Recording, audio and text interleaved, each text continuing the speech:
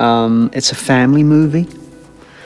It's a great character, great script, and it was a chance to finally work with Peter Chelsom, who I have known for over 25 years. This man who has this singularity of vision,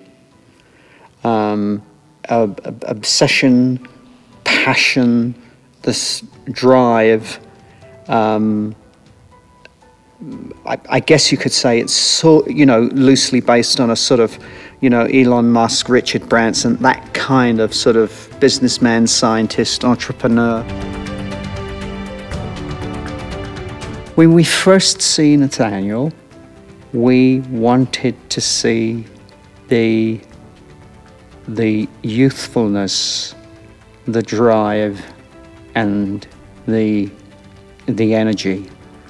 Sort of, I step back from the company 16 years later, and you see that not only being outside, not only taking a back seat or becoming increasingly more reclusive, but the strain of keeping that secret of Gardner has taken its toll on me.